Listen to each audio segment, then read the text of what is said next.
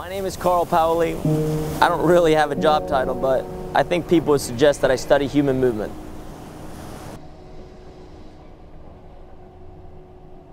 Movement is really everything. If we're not moving, we're probably sleeping, in a coma, or dead. And that's a problem. But we're constantly in this thing. We're constantly moving. And if you just start looking at it and paying attention to it, you start realizing that it affects everything around us.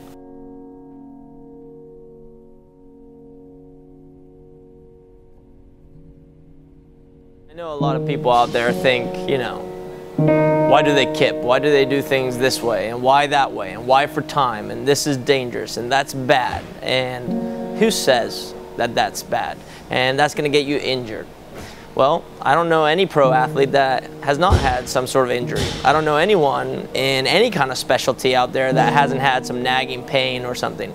I don't know anyone out there that's moved a certain way for the first time and not looked awkward to the point where you're like, okay, maybe you should not be doing that.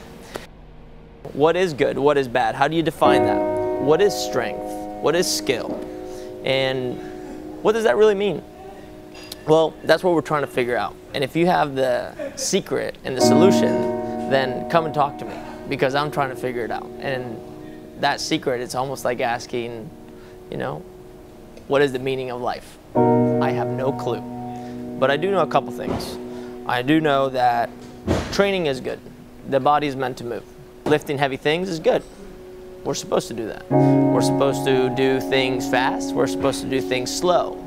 We're supposed to suffer a little bit so we can get better at other things. And these are just parts of the process. What's cool about CrossFit for me is that CrossFit is really a freestyle strength and conditioning program. It brings in all these different domains, and it allows me to practice squatting in a million different ways, under different loads, different reps, for different periods of time, and it's all according to purpose. If you listen to what CrossFitters are saying, they're saying, hey, we're trying to increase your work capacity. What does that even mean? Well, that just means, can I do more movement for longer periods of time?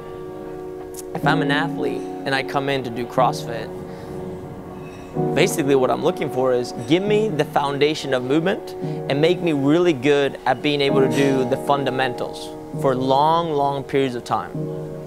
Then what I specialize in is taking that foundation and translate it into the specific sport.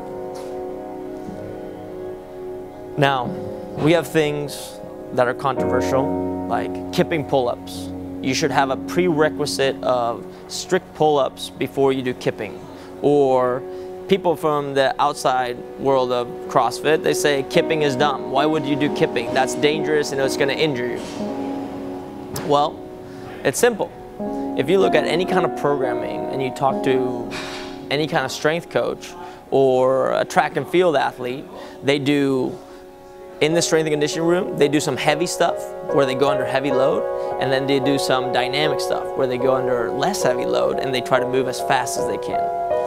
Why do they do that? Well, if you've ever sprinted before and tried to sprint as fast as possible and you've hit that limit, you probably realize that you physically want to and mentally want to do it, but you physically can't. The body just shuts down. So by going into the strength and conditioning room, which is the lab, I can put you under load so you can get into more tension inside. And that means at a muscular level, or even how to become more energy efficient. But taking that load and then applying it back to sprinting, once you try to sprint again and you hit that limit, because you've been under that peak tension, muscular tension, under heavy load, you can actually apply it to that sprint. And then all of a sudden when you hit that limit, you have an extra gear, you have a little bit more speed, and that's how you start breaking the barriers. So is strength and conditioning the solution? No, not necessarily. It's not the only solution, it's a solution. So that's the first thing, is if you're a specialist, you may have discovered some things. You have a solution, not the solution, which is very different. People only see one slice of the pie. They don't see the whole pie. They only see the tip of the iceberg when in reality there's so much more underneath it. And that's what we're all about. It's about saying, hey, it's okay to do any movement, but now let's justify why through purpose, and let's also figure out how does this actually translate into other things.